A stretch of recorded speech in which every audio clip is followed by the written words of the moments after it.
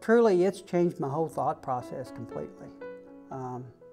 It's actually, I've already seen the opportunities at work that it's opened up for me. They say that education pays. It definitely pays.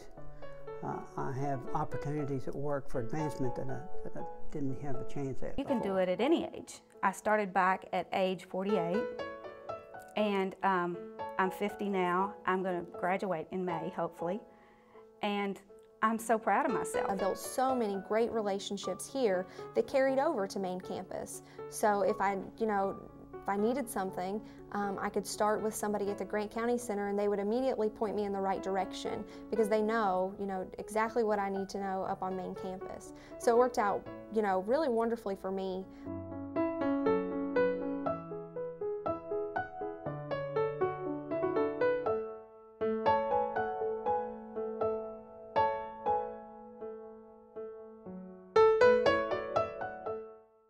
In the history of our university, a relatively short 30-year history, I might add, but in the history nonetheless, I believe this is the first time that the Board of Regents have met in a community away from the Highland Heights campus.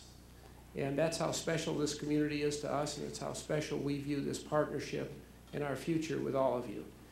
You have accomplished something very special, and be proud of it. Look in the mirror when you go home tonight and say, I did something special today for generations. Wonderful. Congratulations, and we look forward to many, many years of partnership with this community. Thank you. This whole center was community driven. Grant County did some research, or some research came to them.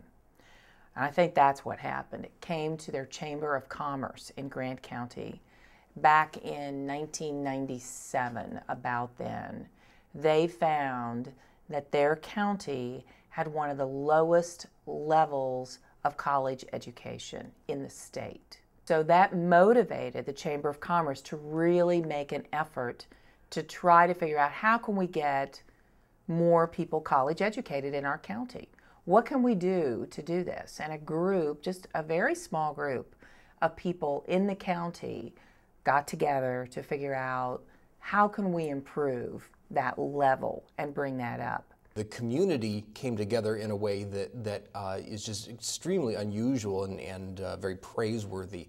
They actually provided the facility and said, we'll put together the building, we will provide the maintenance of it and the cleaning of it and all of that. We just want you to bring down the faculty. And so our original facility was just a couple of miles from our current facility, and it was a daycare that they refurbished, and actually the building, they weren't able to get it ready on time just because it was such a big job. So we actually started in the basement of a church next door to that.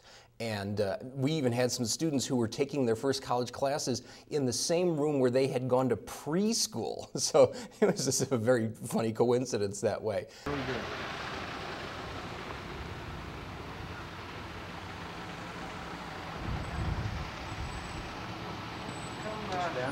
That's right, these are a big pair of scissors. Okay,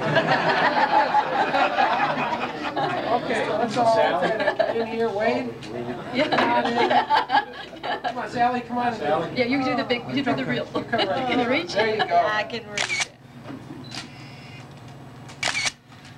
Go ahead.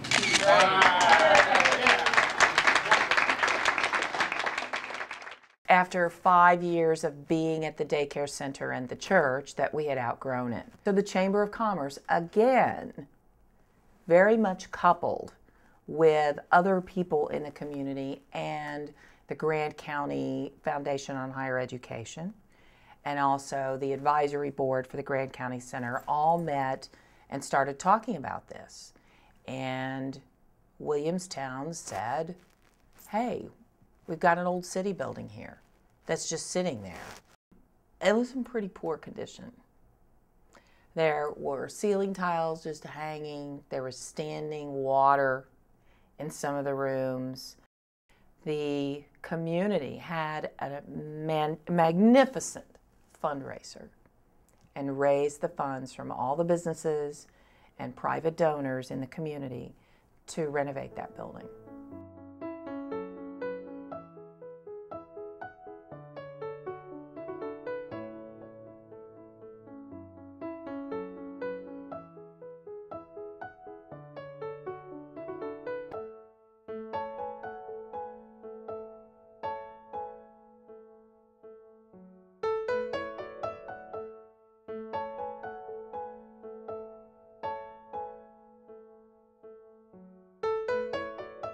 I started out here taking, general education requirements, English 101 and 201 and those sorts of things.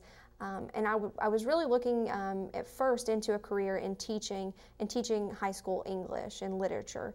So Professor Matt Birkenhauer here at the NKU Grant County Center helped kind of get me to a place where I was ready to go forward and go straight into the English department and really major in English with an education backup.